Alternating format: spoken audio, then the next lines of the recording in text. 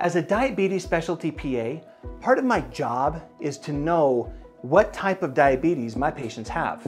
It's the only way that I can guarantee that they're getting the right treatment. The vast majority of people with diabetes have type 2, about 85 to 90% of them. Type 1 diabetics make up another 8 to 10%. And with a little bit of training and some clinical experience, it's not that challenging, it's not that hard to figure out what type of diabetes a person has. There's clues that we can gather from a person's health history, the age at which they were diagnosed can be helpful, and there's even blood tests that we can use to help make the determination. But what happens when somebody doesn't quite fit into one group or another? On today's Sugar High video, we're talking about a rare and often underdiagnosed form of diabetes called MODY.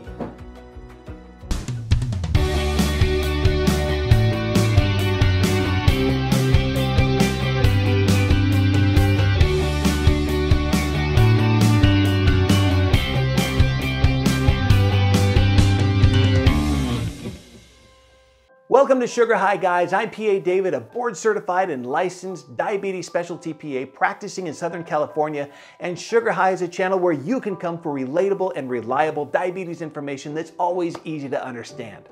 MODY stands for Maturity Onset Diabetes of the Young, and it accounts for about 1 to 2% of all cases of diabetes. Now, only 1 to 2% is a pretty small number, and it may not seem significant enough to really worry about. Certainly not a big enough deal to warrant its own YouTube video, right? Until you actually look at the numbers. When you consider the fact that over 450 million people in the world have diabetes, 2% of that is 9 million people. What's really mind-blowing about this is that over 80% of people with MODY never get properly diagnosed. So imagine if the entire population of New York City had a disease and 4 out of 5 of them had no idea, and hardly anybody, even in the medical community, was talking about it. Type 1 and type 2 diabetes both have a genetic component in terms of what causes them, and there's numerous different genes involved in the development of both type 1 and type 2. But there's a lot of environmental factors that come into play as well, like autoimmune processes, or a triggering infection in type 1, or weight and diet issues in type 2. But MODY is straight up genetic. You inherit a gene from one of your parents, and that's it. For every protein or hormone that your body makes, you have a gene that allows you to make that hormone. Since the action of insulin and blood sugar management in general is really a complex process, there's many different proteins and receptors involved in how the whole insulin system works. And that means that there's just as many genes that have to be intact for it to all fit together. In MODY, one of those genes has a mutation that keeps it from properly making the protein that it codes for. And that breaks part of the chain in either insulin production or the action of insulin, and diabetes is the result. Since only one single gene defect is the cause of the diabetes in MODY, we refer to it as monogenic diabetes. That word monogenic means pertaining to one gene. But remember how we said that there's all sorts of genes involved in making insulin and allowing it to work? MODY can happen in any one of those genes. So there's actually many different types of MODY, and each type is characterized by the specific gene that's responsible. There are at least 14 different types of MODY that we know about so far, but only 4 of them are particularly common. The other 10 combined make up only 1% of all MODY cases. Finding out what type of MODY a patient has is important because knowing which gene is affected lets us know what treatment is going to help that person the best. Now, since these gene defects result in flawed insulin production, you'd probably think that a person with MODY is guaranteed to need insulin, kind of like a person with type 1, right? Well, you might be surprised. While people with certain types of MODY absolutely need insulin, other MODY types do just fine with oral medications. And there's even one type of MODY that doesn't need any treatment at all. So how do you know if you have MODY?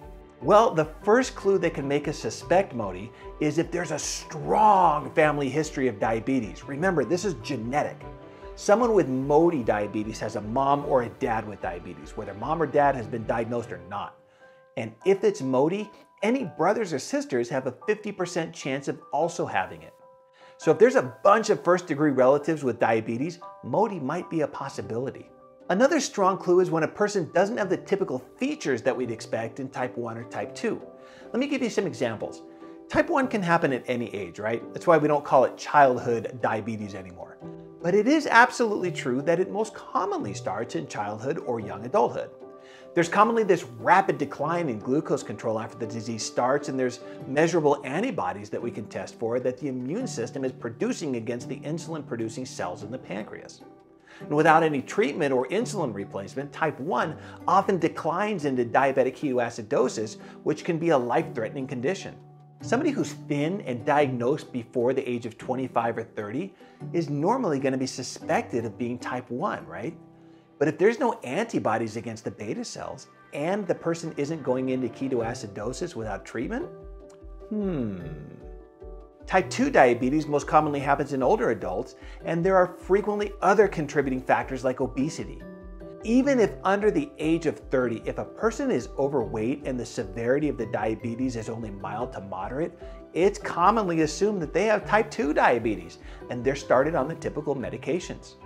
But in about 1 out of 20 people diagnosed with type 2 diabetes before the age of 45, it was actually a MODY patient that got missed. So that's what might make us suspect MODY, but how do we know for sure?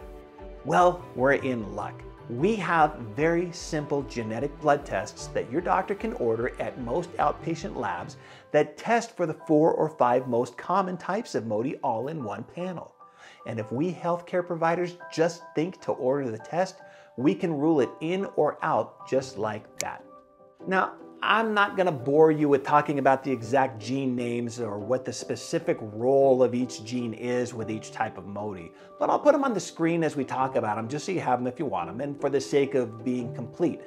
But what we should talk about is how each type is treated, because the whole point of figuring out what type you are is so that we know what to do about it. I'm going to go through these in order of what's most common rather than just going 1, 2, 3. They get numbered in the order that they're discovered, but that doesn't mean that the first to be discovered is necessarily the most common. MODY 3 is the most common form of MODY, particularly amongst people of European descent. The majority of people with MODY 3 develop diabetes before the age of 25, and for those who develop diabetes after 25, it is almost never any later than age 35. And you can see how this would make it really easy to misdiagnose as type 1, right? People with MODY 3 have a slow, gradual, and progressive dysfunction in the beta cells in the pancreas. The beta cells aren't getting destroyed by the immune system like in type 1, but they lose the ability to secrete insulin properly. And because of the gradual weakening of those beta cells, people with MODY 3 usually end up needing insulin. But earlier on, oral medications called sulfonylureas usually work really well to control their blood sugar and put off the need to start insulin for several decades. So while yeah, they're gonna eventually need insulin, if you can get away with a pill for the next 20 years instead, why not, right? Like type 1 and type 2 diabetes, MODY 3 comes with a high risk of complications like chronic kidney disease, retinal disease, and cardiovascular disease. But identifying it and getting it properly treated and controlled early can reduce the chances of those complications. Now, it's most commonly misdiagnosed as type 1, but if the person is heavy, it can easily be misdiagnosed as type 2 as well. But something that separates it from the typical appearance of type 2 diabetes, though, is that their HDL, or the good cholesterol, can be high. People with type 2 diabetes commonly have a low HDL and high triglycerides, so that high HDL level can sometimes trigger us to think outside of that type 2 box. MODY 2 is the second most common form. This is caused by a totally different gene and has a totally different appearance. People with MODY 2 usually get diagnosed by accident because it causes this very slow and mild increase in blood glucose that usually doesn't have any symptoms. We usually find these folks with blood work that's done during like a routine checkup, and we notice that the sugar level is a bit elevated, or maybe the A1C is just a little high, like 6.7%. A glucose tolerance test during pregnancy is another way that this can get caught. The cool thing about MODY 2 is that the blood glucose elevation never really gets any worse than this, and they don't usually develop any of the problems or complications of diabetes that we see with type 1 and type 2.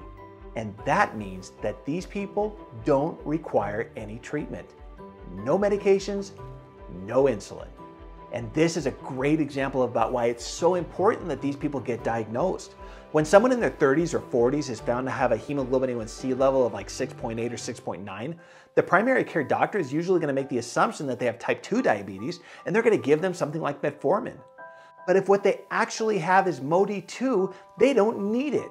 That's a misdiagnosis, and the patient is taking a medication that they don't need. MODY-1 is the third most common. This makes up only about 10% of all cases.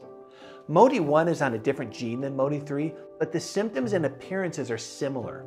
Although this one's a little easier to misdiagnose as type 2 diabetes because, like type 2, the HDL or good cholesterol tends to be lower. You might remember that the HDL was often higher in people with MODY-3. MODY-1 can be treated for years with oral medications like sulfonylureas, but as time goes by, the beta cells in the pancreas eventually weaken and insulin becomes necessary. The last type that we're going to cover in this video is MODY-5. We can skip number 4 because it's incredibly rare. MODY-5 makes up about 5% of all cases, and it's a bit more rough than the others. The diabetes can start anywhere from infancy through middle adulthood, and the symptoms and manifestations can be really variable. Some people don't need treatment until adulthood, but others have a more severe form with this poorly developed pancreas and kidneys. People with MODY-5 can develop cystic kidney disease and the gradual loss of kidney function, even without what we normally think of as typical diabetic kidney disease, also known as nephropathy. But because of that wasting away of the pancreas, patients with MODY-5 usually require insulin. So there's your introduction to MODY. I honestly hope that this will be helpful to somebody because even though it's only 1 to 2% of diabetics, if 100 people with diabetes see this, statistically speaking, 1 or 2 of them should be thinking, that kind of sounds like my situation. And if that's you, it might be worth having a conversation with your healthcare provider to see if a simple genetic blood test might offer you some insight into customizing your diabetes management. By the way, the story of rare forms of diabetes outside of type 1 and type 2 does not end here with MODY. Keep an eye on Sugar High and make sure that you subscribe because now that you've met MODY, I would love to introduce you to LADA. I'll see you in the next video.